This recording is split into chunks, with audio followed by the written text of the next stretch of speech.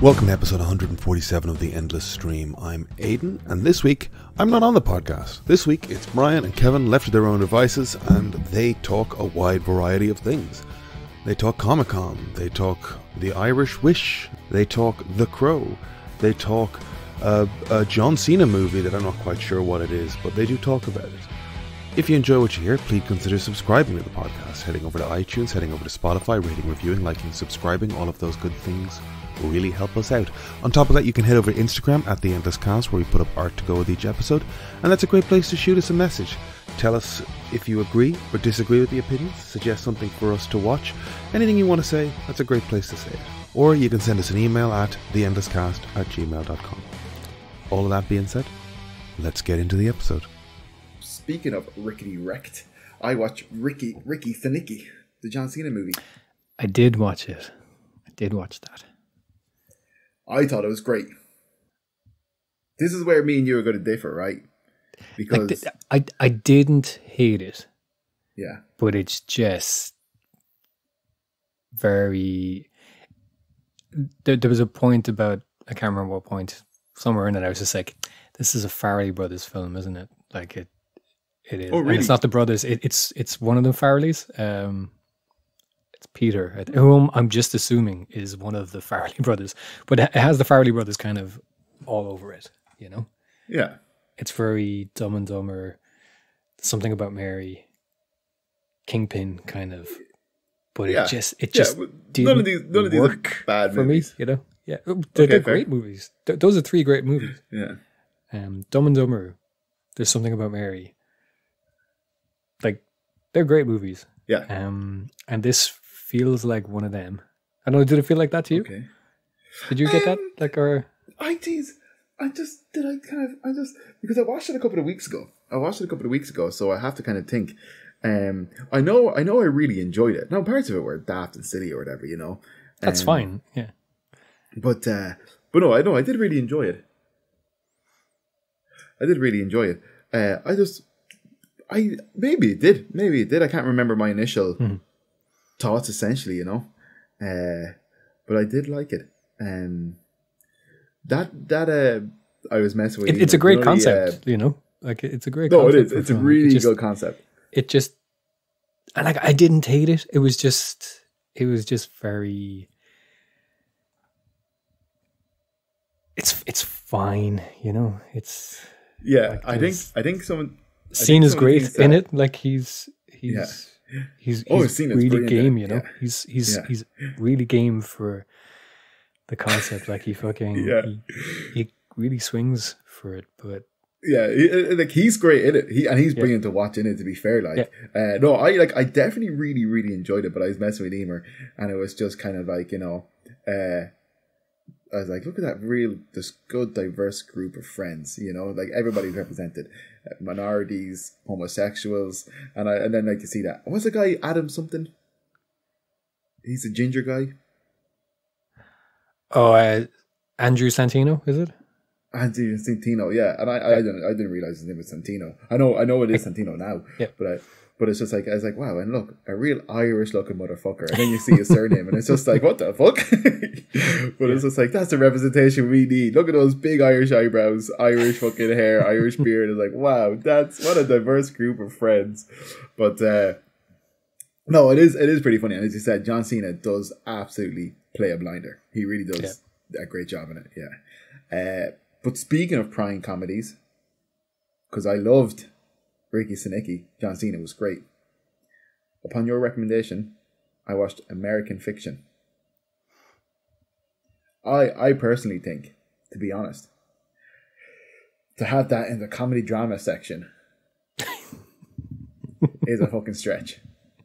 But like the thing is, I found it to be more comedic than I was expecting. Oh, right, okay. I expected it to be more serious. Okay. I thought, I can't think of a good example, but I expected it to be more of a kind of a... It was more overtly funny than I thought. I thought it was going to be a kind of like a drier, funnier satire. Okay.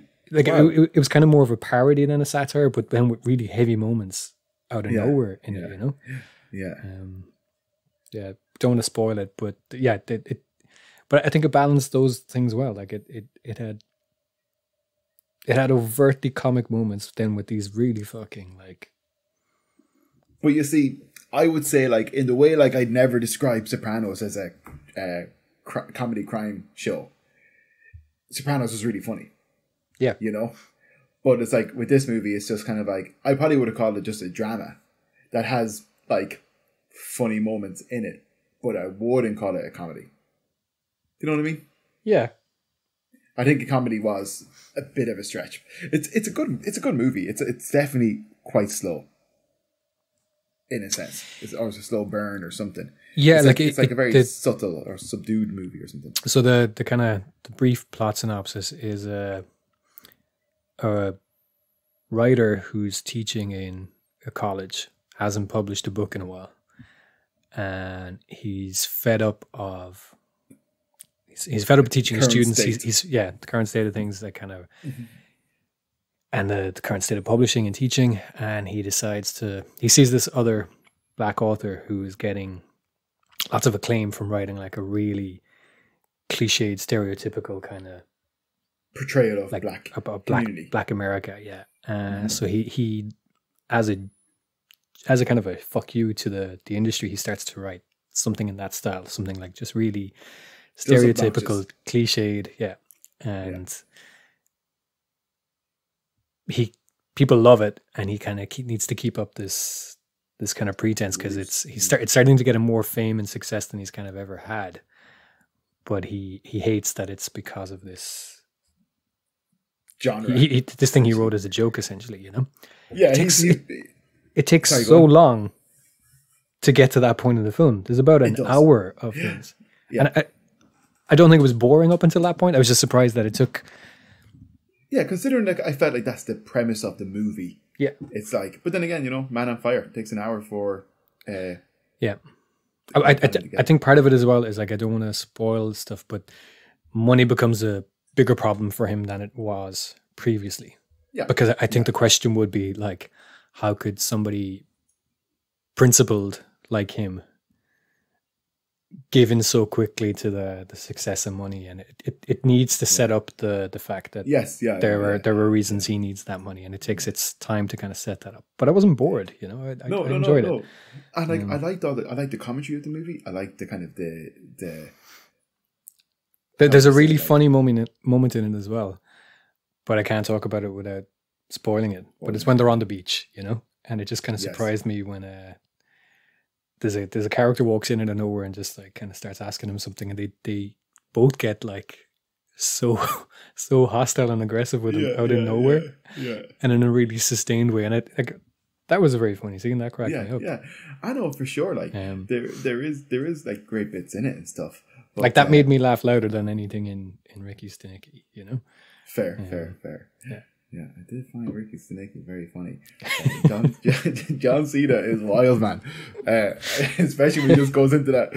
He goes into his own monologue and he goes, "Oh, sorry, that's just a bit from my childhood." It's just like, Jesus Christ. It's funny as well how much they actually have in common when you think about it, you know? They're both about a person that doesn't exist. Yeah. And like keeping up the pretense of a person that doesn't exist. The ending of American Fiction is interesting for sure. Again, kind of like, you know, that kind of, it definitely was more comedic of an ending than a lot of the moments in the movie or whatever. Yeah.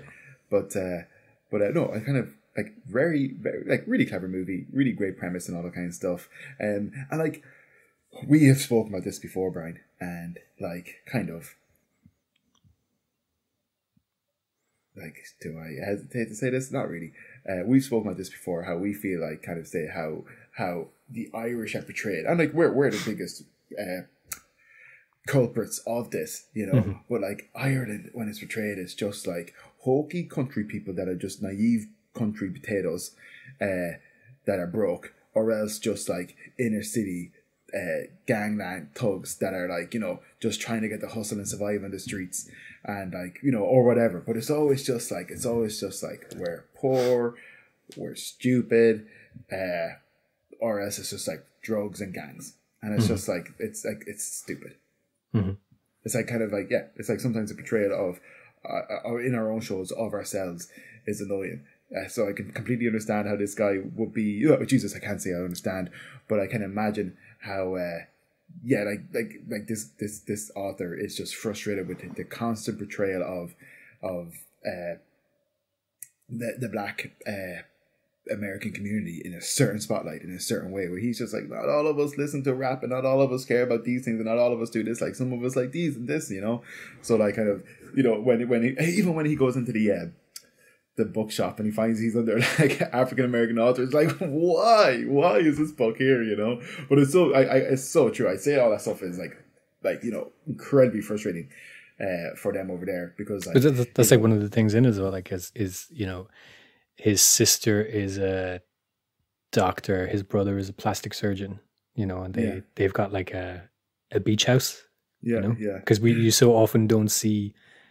I mean, it's obviously not everybody's experience as well, but like, black people are almost never represented like that. Yeah, and he even says in the movie, yeah, but he even says that in the movie, how he just doesn't feel like he can relate to a lot of portrayal of X, Y, and Z in media, So, but I think that kind of stuff in the movie is very interesting for sure.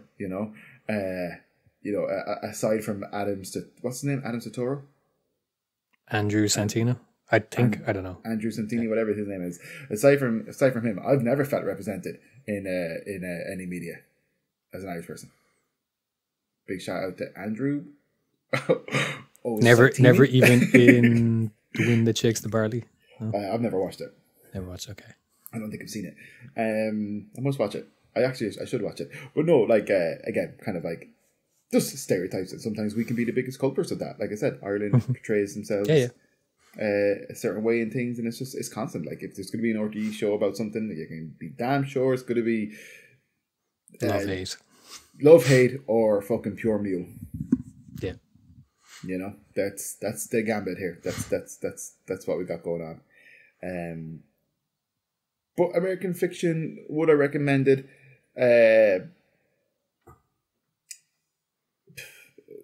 I'd probably recommend it to you, but you've seen it already. Maybe Eber's dad, but I liked it though. It's a good movie. It's just not as like I said, call it a comedy is a stretch. Okay. In my opinion, it does have funny moments. Yeah, it's good to see. Good to see Adrian Brody. Is that his name, or Adam Brody? Yes. Yeah. Yeah. Rocking that mullet. I was going to say sporting a strong mullet. Yeah.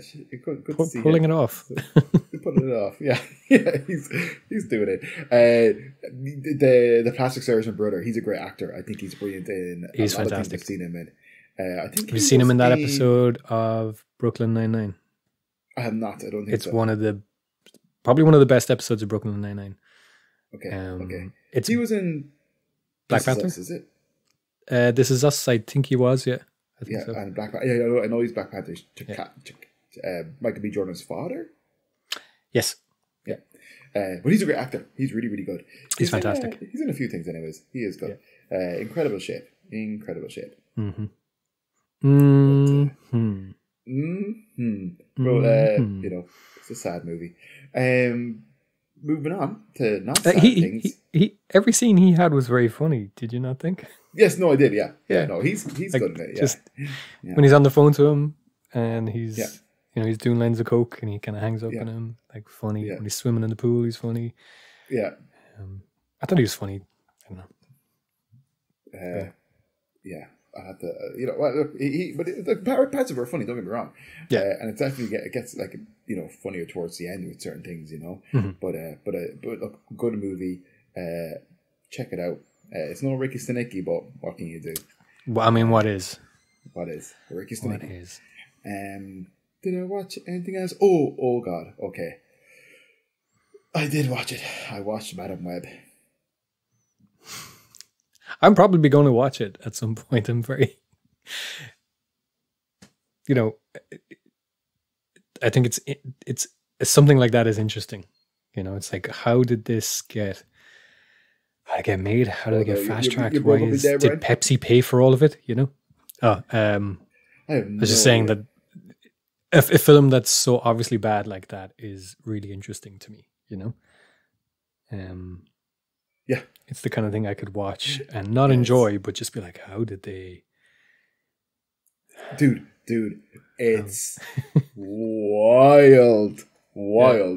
You don't care about spoilers, so we could talk. I think we can talk candidly about this because it's absolutely fucking wild. I think I pretty much know everything that happens in it, but do go on. Say again. I was saying I think I know everything that happens in it anyway, but you go ahead and give us the synopsis and your breakdown. Go for it. Well, synopsis is Dakota Johnson plays Cassie. I can't think of her second name, Cassandra something, and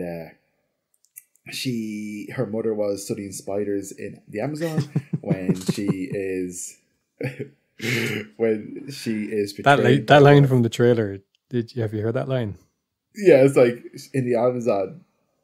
Yeah, studying spiders. My mother was studying spiders. It's something like my mother was studying spiders in the Peruvian jungle or something like that, and it's just like it's just the most expository line of dialogue. And apparently, it's not even in the film, but it probably isn't. Yeah. But it's just I know exactly what you're saying. It's so just like, oh man, it's like this movie's wild. It's so bad, and like I watched it with Emer, God bless her, and like I think Emer was also entertained, but also like shocked. And at one stage, we were late enough, and I kind of had like obviously dozed off for a second, or kind of like even thought I was sleeping, or whatever. And she turned around and was just like, "Oh, jeez, don't fall asleep and leave me watching the shit movie alone," But so Dakota Johnson, she is a paramedic in New York City, and she works with Ben Parker, and she makes a joke in the first 20 minutes of the movie saying that New York's not so bad or something like that. But she's like, what, you're going to get shot in Queens? And it's just like, oh, God. But anyway, her mother is studying spiders in the Amazon. She finds this spider and apparently tribes people in the Amazon use the spider to give them strength. And one of her bodyguards is also aware of this. He betrays her, shoots everybody, takes the spider, and then she's taken by the Amazon people and put into a pool where a spider bites her, and then she gives birth and died. And the Amazon fella says to her before she dies, basically that like, your daughter's going to come back here and I'll be here waiting for her to give her answers. And he's all like painted in the red Amazon paint type of stuff that you'd see, but they have like vines covered in themselves, so it looks like spider costume. It's very bizarre, and they run around like Spider-Man on trees. And then it just cuts to Cassie driving around New York in chaos of the ambulance and all that kind of stuff. She has I think a near-death experience that kind of awakens the spider in her or whatever. Then it cuts to the villain of the story, and he is at an opera, brings a woman back from the opera and sleeps with her, and then has this dream of these 3 spider women killing him, and he has the same dream every single night. And he wants to find these women before they kill him, because he's an old man in this vision, and he wants to find these 3 costumed women before they kill him. And then he ends up killing the woman that he was with. Just it's a whole thing. It's weird because at the moment you're in this guy is at the opera. He seduces this woman, brings her back to his place. Then it just cuts into this random action scene from fucking nowhere, and then stops. And it's him in the bed with the woman that he has seduced. He's using her to get like information or something. So he manipulated her, and but like it's just kind of like, what the fuck? The action scenes are up there, and then you just go back to this the scene where he's in bed with this woman. It's like it's awful. It's awful. But he uses then some sort of technology. I can't remember how or what, but he somehow has managed to find those faces. But he uses sick technology to kind of CCTV like locate them. Oh, it's like I'm not even sure what I'm talking about anymore. It's just horrendous. Sounds like you're having a fever dream. Bad. But like the thing is, like it goes nowhere. And at one stage, like kind of you never see the characters in their costume except for the visions. Yeah. It's so terrible. That's such a horrible bait and switch, because like they showed that shot in the trailers and it makes it seem like it's an action movie done in costumes and stuff.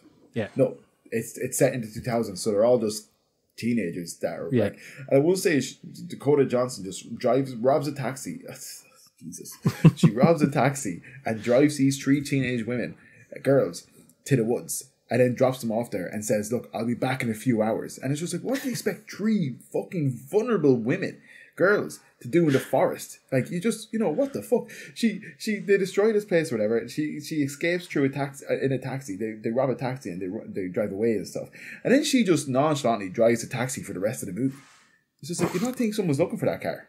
Like, why would you drive back to your house in that stolen car? I hate when scripts do something like that. It's like, just have her have a car. Where does she have to, like, yeah, stealing a taxi and then it not having any, like, it's not a nitpick, like the world of your film needs to make some sort of sense. It's like, if she's just going to be driving around without consequences, then just have her drive her own car. It's confusing. Then when she starts kind of like getting used to her powers and using them properly, it's just like, what the fuck's going on? Like, it's awful. And then she like, but like there's basically twice where she just takes out the bad guy by hitting him with a car. But the first time she drives her taxi into a diner and takes him out, and then the second time she drives like an ambulance through a billboard or a building, and then like comes out of the building and crashes into him and stuff. It's horrendous. The worst part of it, so she ends up going back to the Amazon for some reason, and and he told her like you have to control the web, and the web is basically her being able to project, bilocate essentially. She'll be able to be in multiple places at once, So there's a scene where they're fighting the bad guy on top of a big Pepsi commercial sign, and the 3 other girls are in like precarious situations, So like she's like, I can, like, she all of a sudden taps into the web and she can bilocate. So she runs. It's like, so there's one version of her at, like, say, one of the Spider Women, like lifting her up because she's falling off the edge of the building, and then there's a Spider Girl that's hanging onto some rafters, and she just bilocates over there, and she's beside her going like, "You're going to be okay." She's just like, she bilocates to comfort her. Do you know what I mean? It's like there's no action. She saves one, and the other one she's just like, "You're going to be okay," and it's just like, what is this? She goes back to the Amazon and she meets the guy who told her mother that you'd come back here years later, or blah, blah, blah. She'd come back here years later and not answer her questions. And he says something to her. Oh, it's the Peter Parker line, is it? Or something? Yeah, if you take on the responsibility, line, you get... Yeah, he says, like, if you take on the responsibility, you get great power, right? Yeah. He says it and it's just like, ugh, gross. And then later in the movie, like, fucking 3 minutes later, like, she's doing her thing and she taps into the web and this voice comes up again. With great responsibility comes great power, or whatever way they butcher the fucking line, because they kind of butcher it, and she starts using that kind of power and stuff. And then at the end, you see a shot of all of them and Madam Web in her. Yeah, okay, so she does have...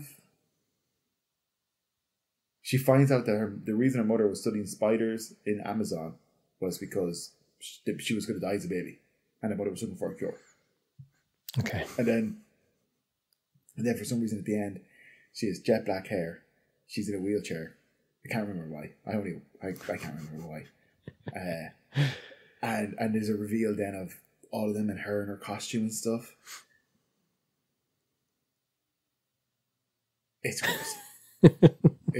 It's so awful. It's insane that like this is one of the most popular comic book characters, one of the most popular properties, the most Googled superhero in history is Spider-Man. Yeah. And they have this, and they've multiple times done good things with it. Yeah, like Spider-Verse is Sony, like. Yeah, it is. Yeah. I mean, the Raimi's Spider-Man is Sony. Yeah.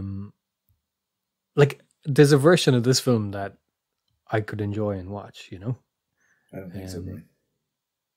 No, like that, as in like taking the concept of the character, setting up the Spider-Verse. Okay. There's a version of this that could work, but they just don't know what they're doing with it, and I just feel sorry for everybody involved. And like I like Dakota Johnson. I still like Dakota Johnson. Like it's nothing off of her, but like she looked great in that dress on Seth Meyers. Good God, I didn't see it. Maybe I did. I didn't see it. Go watch that clip. Incredible. He sounded like Harry Elected there. But But I like Dakota Johnson and stuff, but she plays this role. She plays this bit really strange. She's basically just really cynical and kind of. It's like, like there's a great comedian on TikTok or Instagram or something, and she always does like these really funny videos of just like that indie girl in that movie. Oh and it's just it's just all that kind of stuff, and it's like some of the way Dakota Johnson plays this is that kind of like she's just everything in this movie is like just insufferable. Even when she's on her own in her apartment and she opens the window so she pours milk into the bowl and her cat comes in, and she's just like, us straights have got to stick together. And then the cat's eating, she's like, must have been hungry. And it's just like, I feel like I'm just playing a video game with like poor dialogue when you're just walking around aimlessly, just interacting with objects and stuff. Interacting with objects, yeah. I don't need this right now. And this looks like it could go. It's just none of this is fucking. Oh, it's just like us. It's, do you know what I mean? It's just mindless nonsense. It's like, what the fuck is this? I don't know why the bad guy is wearing a weird Spider-Man suit. He's a great villain. Like they could have made a great. Yeah. There's a great film where he's hunting 3 Spider Women. There's a good action comic book movie in there with that kind of premise. A dark Spider-Man essentially. Kind of. Yeah. It's crazy to me that the Spider-Verse is so good that they haven't said, hey, let's just have them do their thing in live action too. Let's just fucking trust them, because it couldn't be worse than what we've ended up with when we've made Morbius and Venom and this and fucking Craven coming on the way, like that's and like Venom, Morbius, Madam Web, Craven. Is that 5 films? Because they've made 2 Venom films and they're making a 3rd one. So 6. I think the 3rd one comes out this year. Yeah. That's 6. Now, Venom's been a moderate hit for them, but the rest have been just disastrous. Whereas, like, they could have given this to any of the people working on Spider-Verse and just been like, fuck it, look, they're animation directors, they're, maybe they can't do live action, but it couldn't be worse. It couldn't be worse than Madam Web, like, or Morbius. I just can't understand. I just can't understand also though, and to be fair, and no shame to Tom Hardy, but it is what it is. I just don't understand how the fuck we have 3 Venom movies. Mm-hmm. Yep.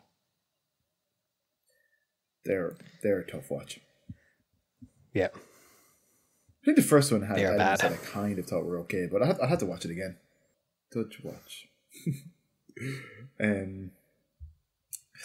Oh God.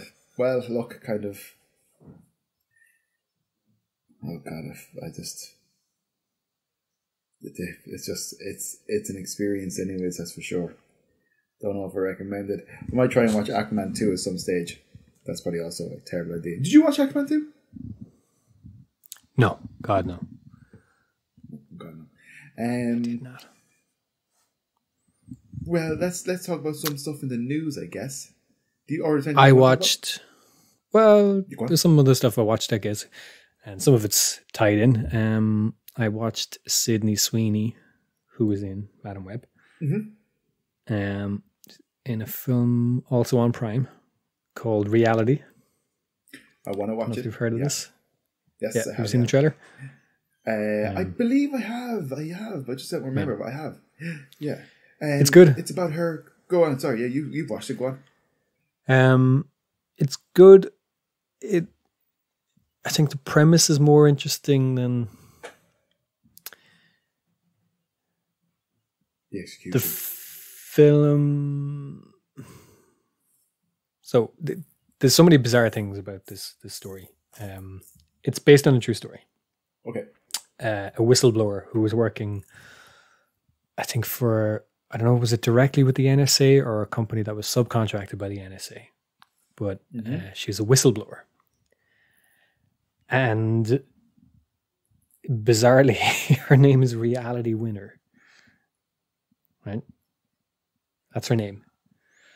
Her Christian name. I don't know if the name she goes by is Reality Winner. Because I have seen that in things, yeah. Yeah. So her name is Reality.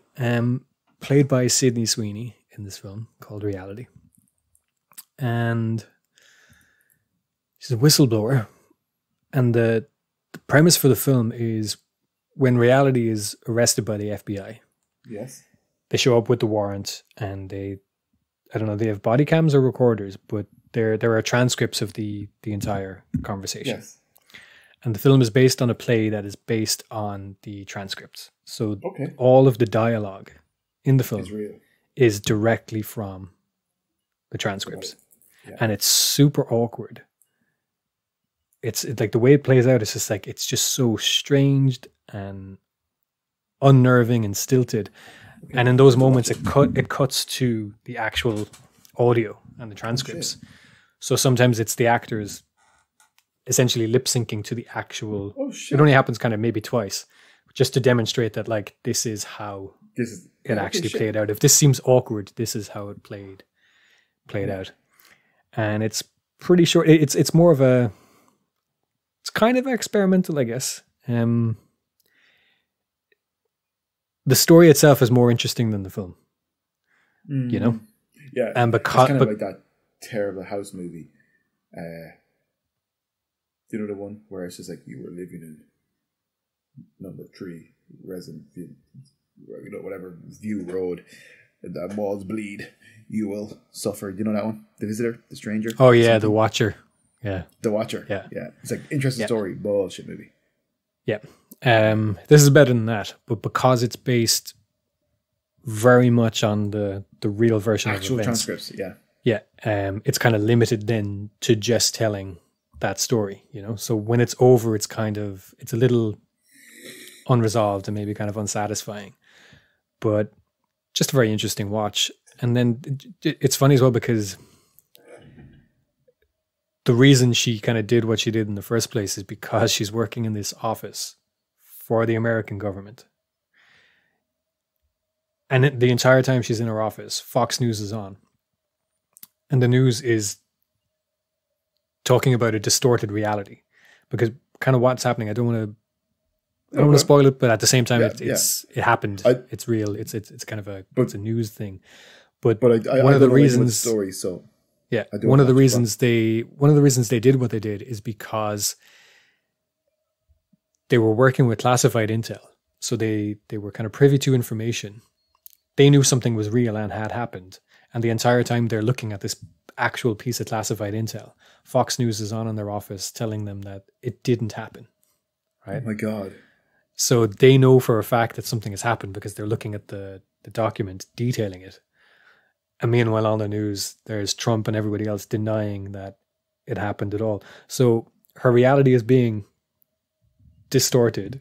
The nature of what the classified intel about is about distorting reality and misinformation, and her fucking name is Reality. Like there's just layers and layers of it's so fucking meta, and it's bizarre. It's so bizarre. And then the fact that you know the actual arrest and conversation is so. If you didn't know anything about this film, you'd assume it was like some kind of indie sci-fi. Okay, wow. You know, you'd kind of watch it thinking, what's the twist here? You'd expect it to be something like that film, like, is it Vivarium or something? The one with Jesse Eisenberg? And yeah, you'd expect it to be something like that if you didn't know that it was rooted in a thing that actually happened, you know? You'd keep expecting it to turn into an X-Files episode or something, because that's how... Yeah. You're talking about that Jesse Eisenberg movie where they're in the house? Yeah. On the street. Yeah, it's a great one. Yeah. It's wild. That put me up by a new build. Anyways. Yeah. So that's good. I've seen people like be really critical of Sydney Sweeney, and I think this is actually the first thing I've seen her in, and she was good in it. Oh, I've seen her in a few things too. She's cool. Yeah, I like her. Yeah. I no zero qualms against the poor person. Yeah.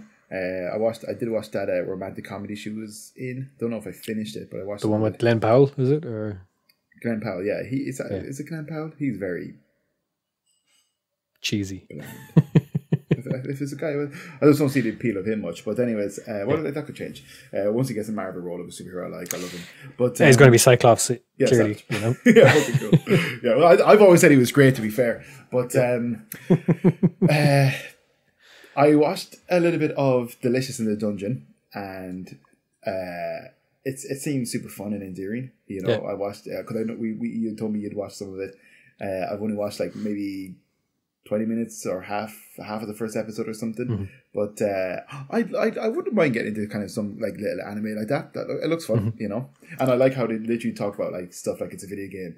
Like, if we go back there, we sell our stuff, we can buy lower grade stuff, and then we can just go through the dungeon again. Or if you just say, here, I can take your things, I'll sell it, and I'll get myself better stuff. And it's just like, it's so good. Like a lot of it is just like, that's computer games, you know. Yeah, very much.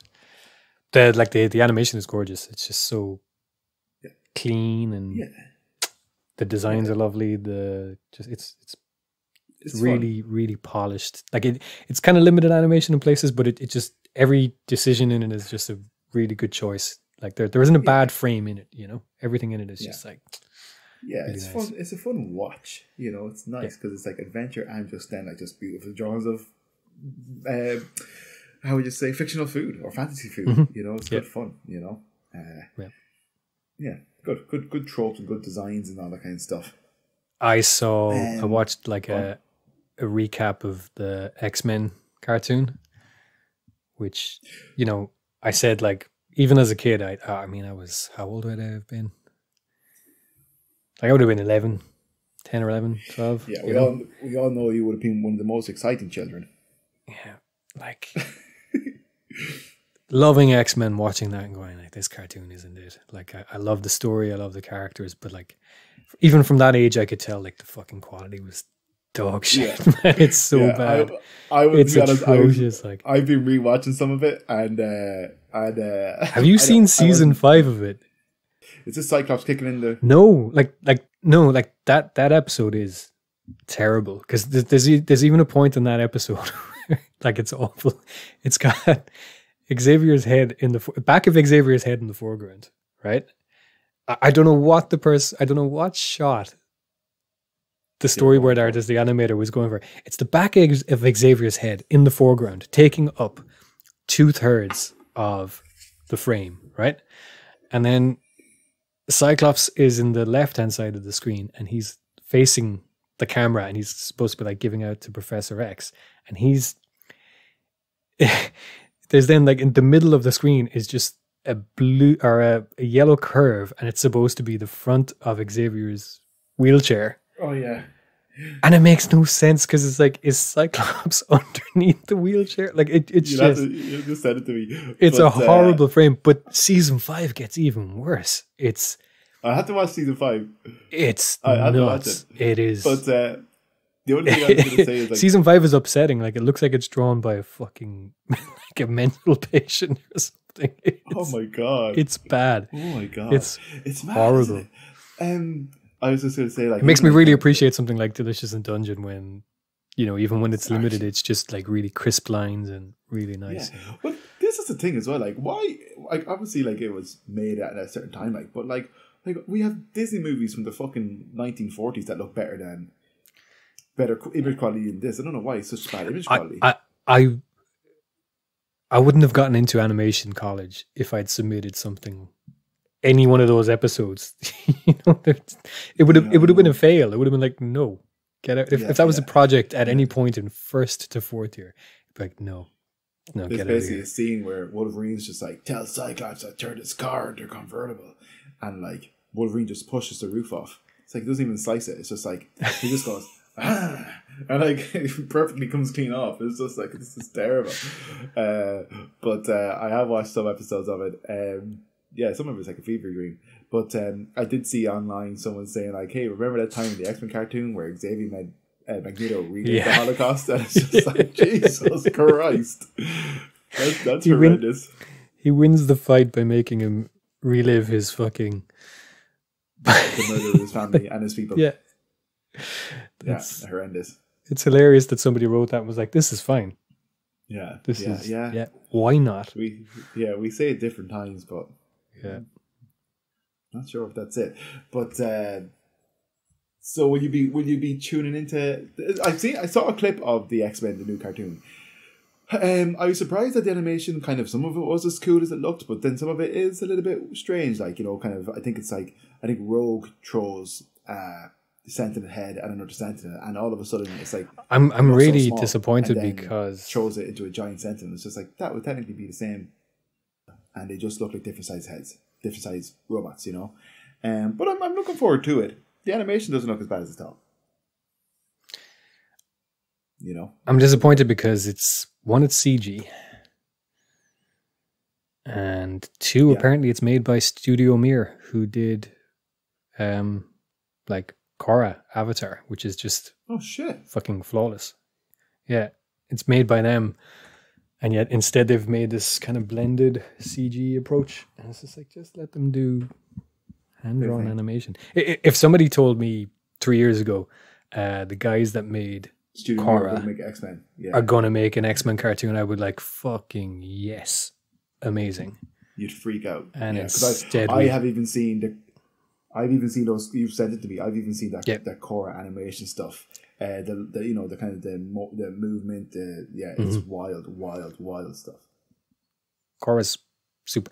I saw it's kind of a small fan-made documentary about the series, and I think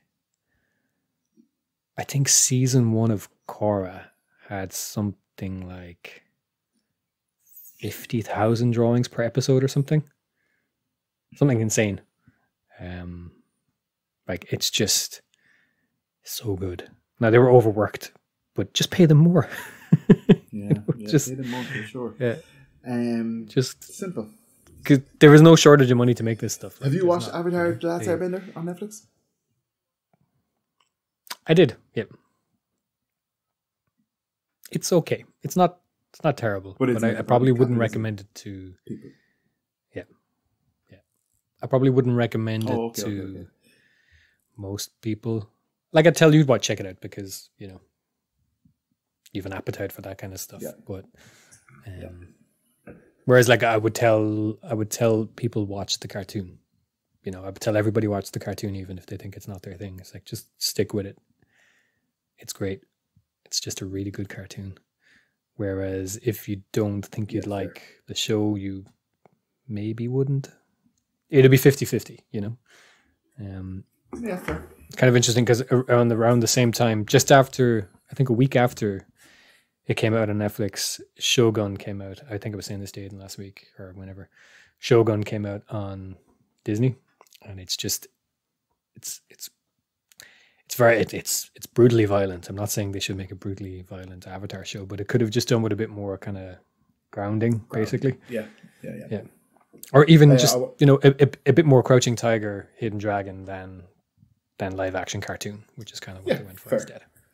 I totally understand what you're saying. I desperately do want to watch Shogun. It's on the list. I'll probably start this week. It looks phenomenal. I love a good kind of is it set in the Edo period in Japan, or what? Where is it? Where's it set? Is it China? It's in Japan. It's in Japan. Yeah. I don't know exactly which period, because there's a couple of different periods. I don't know when they section where they fall. Yeah. It's feudal Japan. Let's say. Well, yeah. There you go. Yeah. I love this stuff. It looks so exciting. It's very good. Have you ever seen The Kingdom on Netflix? The zombie one. Yes. Yeah. That's very good. I know it's obviously zombie and city, but it's great. But no, Shogun looks amazing. I would love to see Shogun. It's great. Yep, it's great. One season? Just one. Like, it only came out. It's only started 4 weeks ago, I think. Okay. So it's just one season so far. Yeah. I saw there was some kind of. It's probably. I didn't click on it because it looked like a clickbait article. It said that, like, it's probably only going to get one season. I was just like, I don't know why that is. I don't know if they meant that. Like the book it's based on, there's only enough for one season. I don't know if they meant it like that, or if they meant it's too expensive and it's probably not. I don't know, but it's good. Watch it.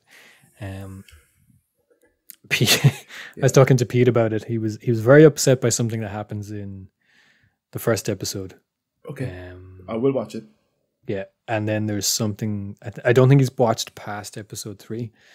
But there's something that happens at the end of episode 4, and I was just like, fucking hell. So I texted him about it, and he's like, he hasn't seen it yet, but he's like, I don't think I can watch it. It's too disturbing. He finds it too disturbing, but I don't think it's, everything that happens in it is kind of historical. So, you know, there's nothing in there that's just there for shock value, you know?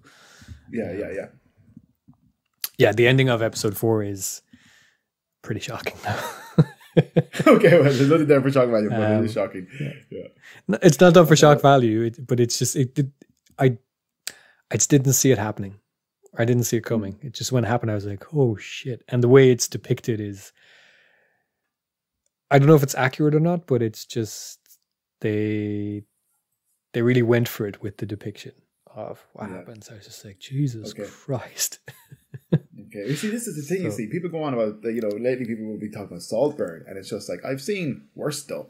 Like, oh god, yeah. Like, yes, like kind of, I know what they're saying. Like, the concept of what he's doing is gross and awful and stuff. But like, have also watched Bone Tomahawk, and there's a scene in that that's pretty like, oof, God, brutal.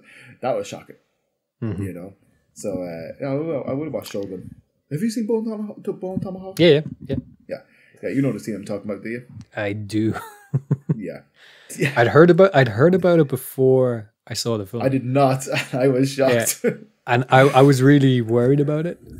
And like it's horrible, but I don't know. There's just something about when I actually saw it, I didn't find it as bad as I was expecting it to be. You know? Fair. Yeah. I don't know why. It's just shocked. Yeah. There was something just a bit. There's something a little cartoonish about it for me. I don't know. Fair. It's been a while since I've seen it, but I was pretty horrified by it. Speaking of being pretty horrified by things, the latest Crow trailer. What do you think? I think it looks okay. Yeah, I actually think it doesn't look too bad. Yeah, it doesn't. I saw people just like slating it and slating how he looks, and it's just like, he looks the way he should look if this was made today. Yeah. It doesn't make sense for him to look like Brandon Lee in the 90s, you know? Yeah. I think the concept is a bit dated. Particularly like the fact that it has to be a goth, basically, you know? It's just like, you know, there's the mythology of the crow and the spirit and becoming this kind of vengeful spirit. It's like, does it only happen to goth people? Like, you know, it's like really goth people. Like, I don't dislike it. I think some of the tattoo choices that they gave him are very strange. There's that one he has on his chest that's like a half a face, and one of the eyes is his nipple. Have you seen that? No, That's very strange. So he has basically a crudely drawn side, kind of like a 3/4 face on his chest, and one of the eyes is his nipple. It's a very strange one, but like I think like the trailer makes the movie look brutal and all that kind of stuff. You know, be interested to see it. But like at the end of the day, as you said, like kind of like it's a terribly dated concept. You know, like I wouldn't necessarily give that book to anybody now and expect them to not struggle through it or enjoy it and stuff, because I really liked the film first time I saw it. Yeah, I still like the film. Yeah. It's dated. The soundtrack is great, but I knew it was based on a comic, and I kind of hadn't. Basically, like by the time I got the comic, it was maybe over 15 years later. And then I was reading the comic, going, "Oh, I finally got this thing." I was reading, it's just like, this is dog shit. Like, I don't understand I could understand the appeal of the comic if I read it when I was 12 or 13, maybe, you know? Yeah. When I read it a couple of years later, I was just like, the artwork isn't great. The story is fucking... The writing is pretty weak. The concept is great, but I'm not a fan of the comic. I remember maybe being 16, 17, I'm not too sure, but like, obviously I'd seen a movie at that stage, you know? But maybe I got on the DVD or something, but there was a special feature on the DVD, which was a really in-depth interview with James O'Barr and his process and talking about stuff and things.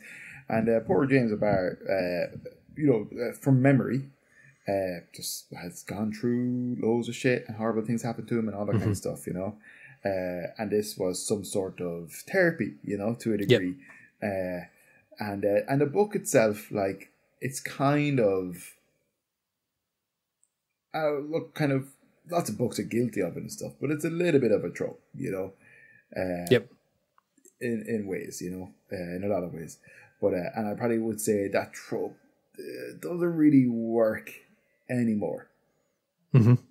Yep. You know, I think it's probably like a little bit insensitive, or not insensitive, but something like that. I don't know. But yep. I'd be interested to see how they do like the new movie. I thought for some reason I thought Jason Momoa was going to be the Crow for a while. I thought there was talks about that. I think he was supposed to be, possibly, yeah. Yeah, and they've been trying to remake it, get it off the ground for years now. Yeah. And what's the guy? Bill? Is it Bill Skarsgård? Is going to be the Crow? Bill Skarsgård. Yeah.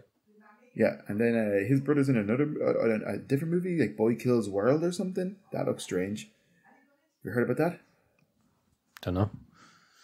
Don't think so. Yeah, check it out. Check out that trailer. Boy Kills World. It looks weird. He's in mad shape for it. But yeah, look, the Crow. I'm interested in it, but at the same time, I 100% know what you're saying. Like the edgy goth thing, kind of could you know, we could move away from it slightly. But then people don't like fucking change. People are absolutely bazonks. People are furious that this is being remade in the first place. Like, I get having reverence for the first film, but it's, I don't know. There's a lot of people who just don't want this at all, and if it was to happen at all, they'd want it to be exactly the same. But they'd also would say, "What's the point of remaking it?" I know. Let's just see how it is. You do get a bit burned out from all this stuff, don't you? The internet. The discourse. Yeah, man. Honestly, like it's just like the more and more, you know, time goes on, it's just kind of like, we were kind of joking about it during the week, but it's just like the internet is it's just not cool anymore. It used to be fun and cool, and it's not fun and cool anymore at all. It's not. I sent you some stuff this week. I was talking about the new X-Men books that are going to launch from Marvel and stuff. Consists of 3 teams. Gail Simone, who you're familiar with, right, as a writer and all that kind of stuff. Mm-hmm. Yep. Gail's great. She's going to be doing one book called The Uncanny X-Men, which is a team led by Rogue, featuring Nightcrawler, Jubilee, Gambit, and Wolverine. And it's going to be set in New Orleans. And then you have Good lineup. And then you have the main book, which is going to be set in Alaska, I believe. And it's a team, and I think it's written by, is it Jed McKay, whatever that guy's name is. And it's going to be led by Cyclops. And it's going to have Juggernaut, Beast. Oh God, who is it in this one? Juggernaut, Beast, Kid Omega, someone called Temper, who I'm not particularly familiar with, Magneto, Juggernaut, Temper, Magneto, Cyclops, Beast, Kid Omega. Oh God, why can't I remember the other people? Oh, sorry, here it is. Magic. I think Psylocke. I don't know who Kid Omega is, and I don't know who Temper is. And then there's going to be an exceptional X-Men book, which is written by Eve L. Ewing, and it's going to team led by Katie Pryde with 3 New Mutants and Emma Frost, and that's set in Chicago. The feedback I have heard about this is hilarious. I don't understand it at all. Basically, I don't really care. Like, I'll give it a shot. There's going to be a new X-Force title, X-Factor title, a Storm solo book, a Wolverine solo book. They're bringing back Nyx and a Phoenix solo book. But one crowd of people are saying it's pandering. MCU, they're all female. Like 2 of the teams are led by females. Then they say that Scott has been made to look like a twink, and I've heard all this bullshit, right? And then on the other side of it, I've heard that it's not diverse enough. Yeah. That there's they're showing you teams that are only okay, and like it being not diverse enough, it could be a fair shout. Like, one of the teams is predominantly white, except for the inclusion of Jubilee. I heard someone say that Kurt Wagner is white, which, you know, given that he was born and raised in Germany, maybe, but they're saying that he doesn't account. But that's the whole point, is that he Yeah. So this is where we're at. So it's just kind of like, I was just like, I think like Future of X-Men looks kind of fun. And then it's just like, nobody's happy with it, basically. Oh god. Yeah. But I think that's a cool X-Men team anyways, led by Rogue. It sounds like a cool idea. Nightcrawler, Jubilee, Rogue, Gambit, Wolverine, like, this is my faves, you know? But yeah. I do love X-Men. I love X-Men. I love X-Men for what it is. There was some wild character designs in it, but they just worked as well. Yeah. You know, that was the appeal of it. There was just like, oh, who's this? What's this weirdo's story? What's that about?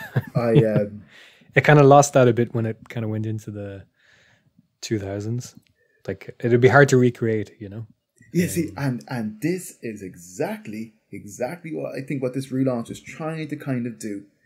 It's trying to make it get weird again. Yeah, they definitely are trying to kind of bring it back to like the whole, like, you know, mutants are the enemy, like people don't like them, like there's no Krakoa, there's no mansion, everybody's free. Everybody thought, okay, we're gonna be back at the mansion and stuff, but there's no mansion, not at the moment anyways. And then like, people freak out about, like, again, like look, I understand, it's not for me to say that there's not enough inclusion in these things or whatever, you know, like that's not for me to say. However, surely anybody that's read an X-Men comic book in their life knows that you have the main ensemble or a team, whatever you want to call them, and you have all these other characters that become just as relevant and just as main things, like, you know, they don't have to be on the roster, the hero lineup to not be, exactly, to like, kind of like, for all you know, kind of like, you know, Exceptional X-Men could focus on Bishop and just be all about Bishop.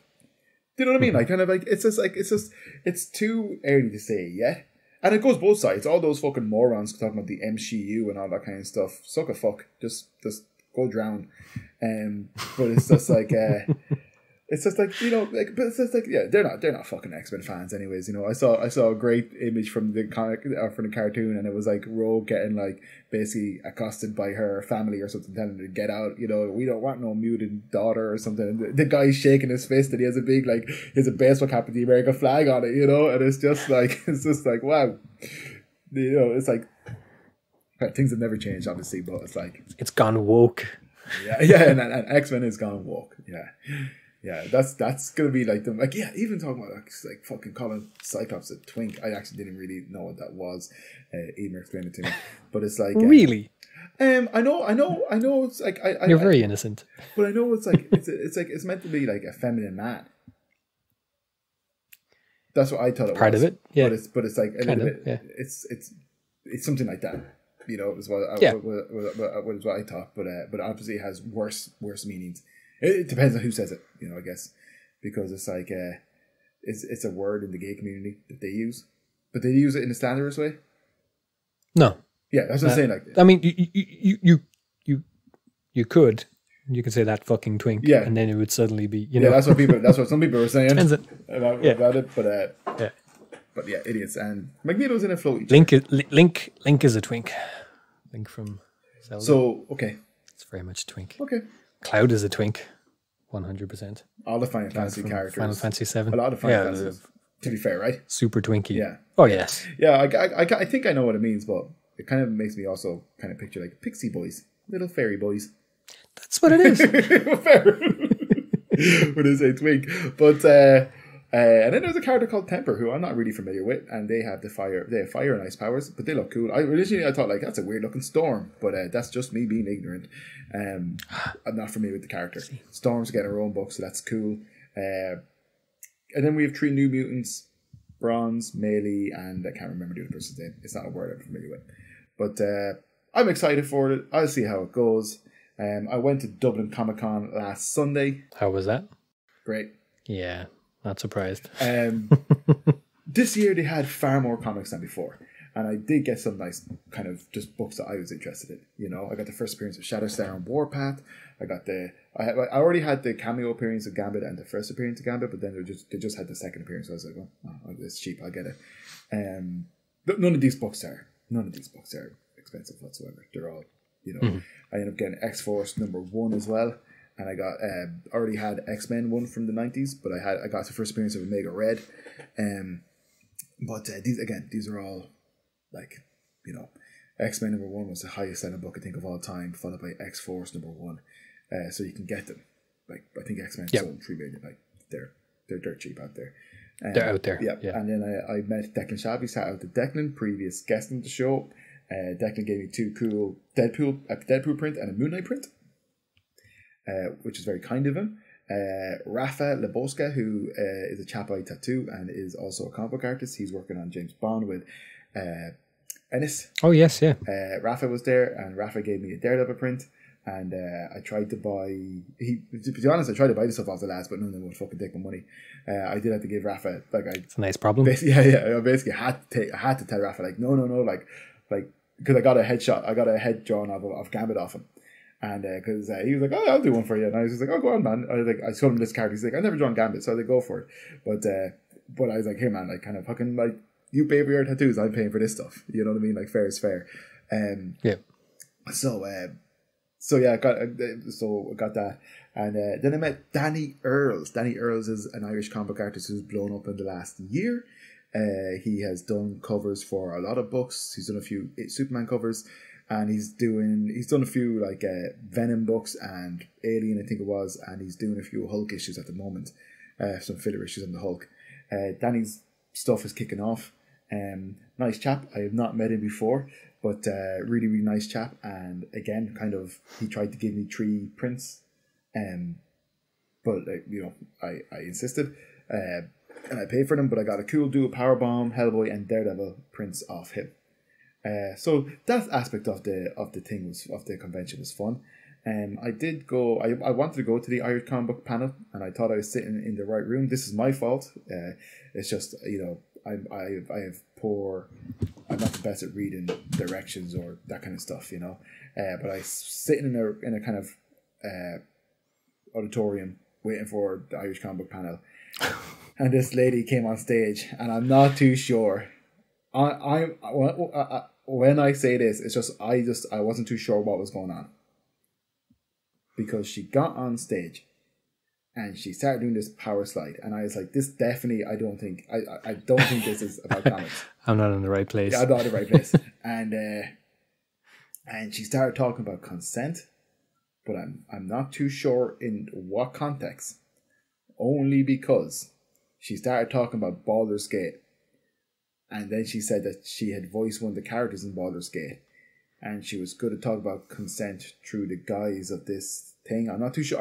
I don't know what was going on. I had to preface this because then she put on horns, right? And I was just like, at that stage, I was just like, I'm fucking getting out of here. Before she put on the horns, she did mention that someone had sex with a werewolf. I think you can have sex with a bear. Could have been a bear. Or somebody, or somebody turns into a bear. Something like that. And then she said that she voiced one of the people on the show or on the game, and that she was going to talk through this thing through the guise of them, because that's the only way she knows how or something. I have no idea. I have no idea what was going on. And again, though, this is my interpretation of the situation that I also was clueless in. So I don't want to put down anything because I don't know what was going on. But I got out of there, and then I was looking for the conference for the comic book panel, and when I found it, it was like 2:01 or something, and I went to open the door and it was locked. It was just like fuck. So they obviously were just like, people didn't close, which is fair enough not to disturb it, but it was just like I kind of hung around to see that, and then I missed it. That's annoying. It is what it is. I don't think you should be locking doors. Yeah, they did. You should. I don't think you should, especially with fucking what happened there a couple of years ago. Remember that? Where? At one of the conventions. I don't know. It was an anime one. It was an anime one, maybe. Okay. It was some convention, some geek convention in Dublin, and some guy working at the thing. Or actually, was the woman working at it? Someone was sexually assaulted. I think she worked there, and the guy, yeah. Yes. But because the thing is, like, if you needed to open the door, the person who's obviously able to open that door is inside the room. Just have them stand outside and say, actually, we're not letting people in once it's started. Yeah. Again, like, don't lock the fucking door. I could be wrong. I could be wrong, but I tried so many doors and I just couldn't get in. I could hear some of the stuff over a microphone or whatever, but it was just kind of like, it's like I'm really sure like I'm in the right place. Again, no, if I wasn't in the right place, I know I have a terrible sense of direction and stuff, but also like kind of then it just wasn't laid out properly either, or signed the best way possible. But like I said, I got a few comics. That's the main thing. Yeah, good. Yeah, that's good. What's your St. Patrick's Day plans? Oh, this is St. Patrick's Day. What's your St. Patrick's Day plan? Nothing. If I do anything at all today, I'll probably be trying to finish Final Fantasy VII Rebirth. Okay, how's that going? I've been playing it for almost 100 hours. Almost 100 hours now, and I've been enjoying it. Okay, excellent. A couple of gripes with it and stuff. And then yesterday, I just got to this. Like, I've been playing almost 100 hours, between 90 and 100 hours. Yeah. Right? And it's an open world, so anytime there's something is a bit, if I'm not feeling something in the game, I can just go off and do something else. Yeah. Right? There's nothing in the game that anything I haven't liked isn't essential to like progressing through the game. So I've just like gone off and done other stuff. And I was playing it yesterday and I got to this boss and it's shit. It's such a shit boss. It's so different from every other boss that's come before it. It's the third boss in a row. So I can't save beforehand. So like when I eventually gave up yesterday, I'll have to restart from the second boss. So it's like it's 3 bosses in a row. And like the way the combat works is you're usually in a team of 3 people, maybe 2 people. Mm-hmm. And part of the whole gameplay mechanic is you can do like team moves. You can do like a co-op move with another person on your team. It's very rare in the game that you're playing as just Cloud. Mm-hmm. So like when you're playing as just Cloud, there's an entire mechanic that you're locked out from. This team co-op special move thing. So yeah, you're fighting this boss. Your other 2 team members are taken away. It's the 3rd boss in a row. And you have to fight it in a very specific style. There's only one way to beat it. And it just feels inconsistent. You're going to have to dodge and get an attack right after the dodge. But like I've played, From Software games, which have like, notoriously difficult bosses. And for the most part, I don't get frustrated. Most of the time it feels fair. Yeah. It feels like if I haven't beaten it, it's usually because I'm fucking up. Whereas with this, like I dodge one attack and I try to dodge it the same way. And sometimes it works and sometimes it doesn't work. And I'm just getting hammered by this. It's very fussy. You can't attack the boss directly because he just does this counter move on you. Mm-hmm. So the only way to attack him is to dodge and immediately hit him with an attack, but from a distance. If you hit him up close, he uses this counter move on you, and it's a real hard roadblock in the middle of the game. Interesting, yeah. Whereas like if that happened at any other point in the game, it's just like, this is optional, this is side content. I'm going to go off and do other stuff and explore. And you think other people are feeling... Oh, definitely. Okay, I looked it up straight away, and everybody's saying this boss is bullshit. Okay, it just interrupts the flow of the game. Mm-hmm. It removes some of the mechanics that you've been playing for 100 hours. It's very restrictive in how you have to beat the boss. It just sucks, and you can't walk away from it and do other things because it means restarting from the second boss fight. Mm-hmm. So you essentially have to do 2 boss fights in a row, and it's just such a... Especially with open world games, so much of the design of it is like to just let you flow. Just like, you start playing it and you're going 15 minutes later, you're kind of playing it, and then before you know it, 4 or 5 hours have gone. You just kind of get lost. Whereas with this, it just sucks. I could see myself. I've been in a hurry to try finish it because you've played Final Fantasy VII, have you? Oh God, no. You haven't? No? Sure, I only learned what a twink was today. Okay. So you're not familiar with like one of the main character deaths in the game from... Okay. In the original version of the game. Because that's fair, because... Yeah. In the original version of the game, I can't remember, was it 3 or 4 discs? But at the end of disc... I don't know, disc 1 or 2, one of your party members is killed. And it was so shocking at the time. Is it the guy with gun hands? No, it's not the guy with gun hands. Well, I don't mean as in like, because I like him. Yeah. Trunks? Is that Trunks? Who's that? That's Barrett. That's what Trunks is from You should Dragon Ball. Shut the fuck up. Yeah.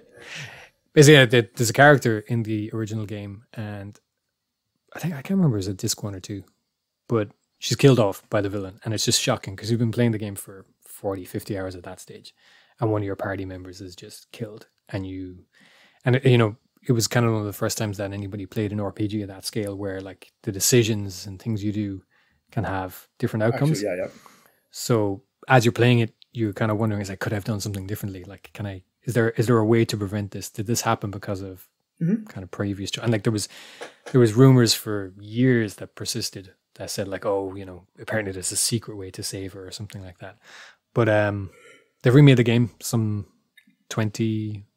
almost 20 years later or whatever, and they've changed some of the story. And I don't know if they're going to kill her off, or is the whole point of it that is the story going to play out differently this time? Because it seems to be hinting at that it's a remake, so maybe it won't go the same way. So I've been trying to finish it before it gets spoiled, because it only came out on the 29th, so it's only been out just coming up in 3 weeks, maybe. Yeah. Just shy of 3 weeks. Yeah, 18 days, but yeah. 18 days, yeah.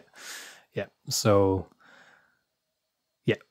Just trying, I haven't had much time to play it, so then when I do have time to play it, I'm playing it for hours. I'm like trying to speed. I know I said I've been playing for 100 hours, but I don't have, basically like that was done in maybe 4 days. Yeah.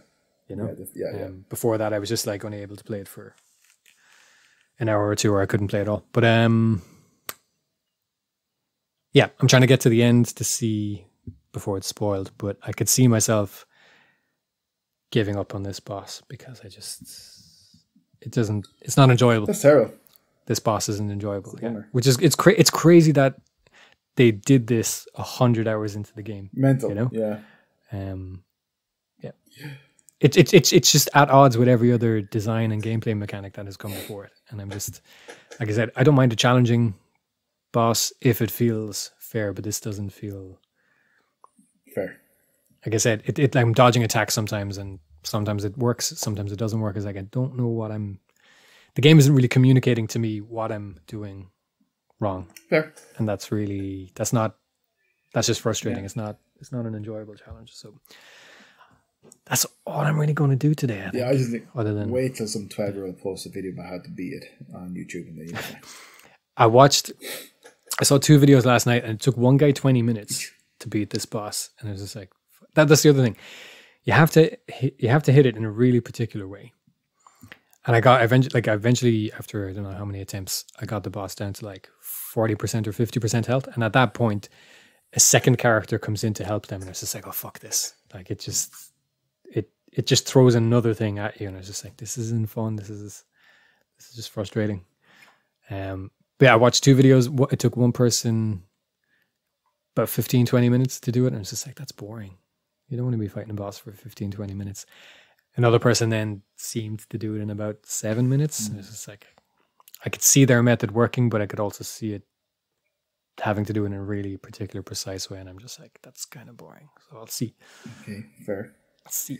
If all else fails, you can do what I'm going to do, which is get drunk and watch Irish Wish with Lindsay Lohan. Is that really what you're going to do? Fuck yeah.